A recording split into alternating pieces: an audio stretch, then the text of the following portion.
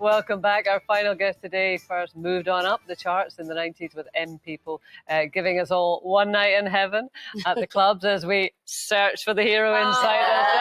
Yeah, before she made us all feel proud. Thanks. With more rousing anthems as a solo artist. Yeah, she really needs no further introduction. Please welcome Heather Small. Woo!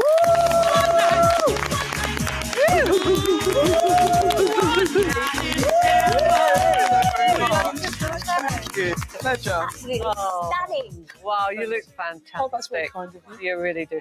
And listen, I have to say first off, somebody just popped this on the desk, and this is the new album, The Colour of My Life. The artwork and everything. You look amazing. Thank you so much. On a good glam team.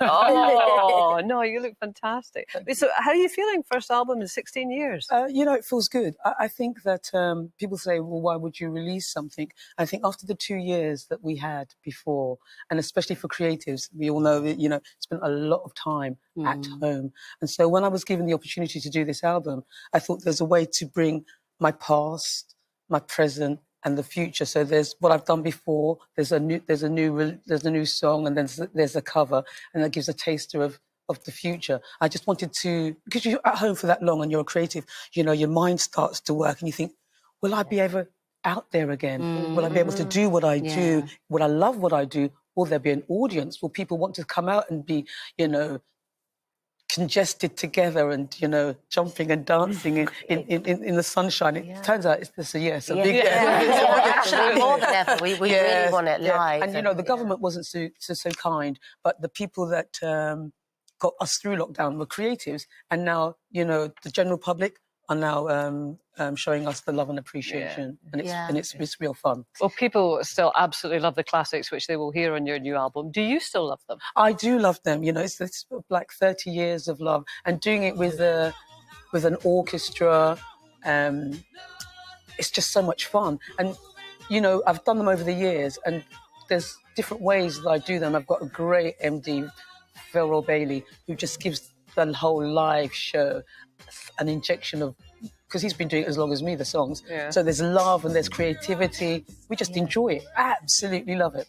And love it. We met your orchestra earlier, and I couldn't help but notice they're all women. Yes. And you feel like by design. Well, I was going to say that you're a real woman's woman. I am. You know, you have paved the way for lots of other people. I grew up in the 90s watching you. I mean, has it been hard for you as a woman? I mean, it is difficult when you're a woman in any field, you know, but in music, it can be more difficult because you're not taken as seriously as your male colleagues. And sometimes you think that people who are on your side are not on your side. Yeah. But that goes for anything. But as a black woman, it is doubly hard because I always think to myself, in music, if I say the word diva, who do you think of? Right. Every diva you can think of will be a black woman. Yeah. From Mariah to Whitney, Beyonce. Yeah. And they're just asking for what's their due, and they're professional and they want it to be the best. But you get labelled. You know, there's not Madonna. You know, she's been labelled a lot of things because she was a forerunner. But, you know, you don't use the word diva for her. Yeah. There's a real negative connotation. It's become very, very negative. And diva meant somebody who sung and loved singing. But if applied to somebody who looks like me, it's negative. And it shouldn't be. It shouldn't be. But, you know, this is what you face. But I keep going, and I love what I do. And I think, you know, your team has been great. It's been fun. They realise that I'm not a diva, but I just love what I do. It's just, and I think if you are called a diva and stuff like that, it can potentially get around that you are that, and then you don't work. Yeah, you exactly. Don't work. You're out of work, which is. But you've managed to transcend. We worked together in the 90s. We crossed paths many times, and so. But you've managed to transcend because I think your music has become an anthem. It's become like a tapestry for people's lives. You know, it's kind of, you know, something that people remember and put on at certain moments to celebrate. You know?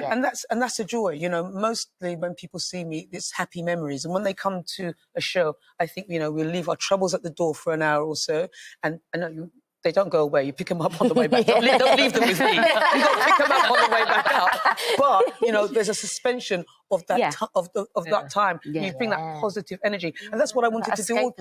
And that's what music should be about. You know, sometimes it should be entertaining. Sometimes it makes you feel sad. You know, you've always got a song that you go to, whatever your mood. Yeah. And I'm glad now because I think I've permeated the British public psyche. And like you say, you know, I think people will see me and what I look like and they'll think positive. They'll see you and they'll think positive. They'll see you. Do you think they didn't in the past? You know what it is? I think you always have to prove yourself. Yeah. Whatever colour and packaging you come in, if you're a female, you have to prove yourself. But it is doubly hard if you're a black female. And that's the honest truth. And but I think that sorry, I was going to say, did you experience any racism coming up? Or? I mean, you know, in the music business that I haven't faced racism in that same way because I was in a band that was mixed. And as a band and a united front, it's hard for people to perforate that kind of bubble. But on a day-to-day basis, when I'm not, you know, Heather Small going and singing and, there isn't a week that goes by that there isn't some kind of trouble. But, you know, I, like I said, I keep going. I love what I do. And I always think that the best revenge is be happy, be successful. Yeah. So, you know, I mean... What star sign are you? I'm a Capricorn. I'm on the not so Capricorn. Excuse me. I'm a Capricorn. You're flanked by Capricorn. After I've just said that, my whole spiel about how nice I am. I was really connecting with you then. That's what everything you're saying. You still are. Well, I'm a Sagittarius, so we're kind of close. close. My mum's Sagittarius. You'll be getting really well. Yeah. She's a sweetheart. Yeah. I am too, when I want to be. Yeah, as I say. Do you think it's a lot of pressure, like reworking your hits? Do you know, I didn't feel that it was pressure. I think the pressure is that you don't want to make people that have loved your songs over the years then think to yourself you've gone along and smashed them, you know, you've hammered them and they've, you know, there's nothing left. But I think that the same kind of love that people have for the songs, I have that same love. There is no way that I want to do anything that would disrupt that legacy and that flow. So for me, I thought I was just giving them extra love and love in a different way, you know. So and I've loved those songs for almost 30 years, and I do them live. And well, like listen, we love them, and we want to hear them, and so I'm sorry to cut you off. No, it's just I want to leave enough time to make sure that we can hear you sing. So I hope you don't mind.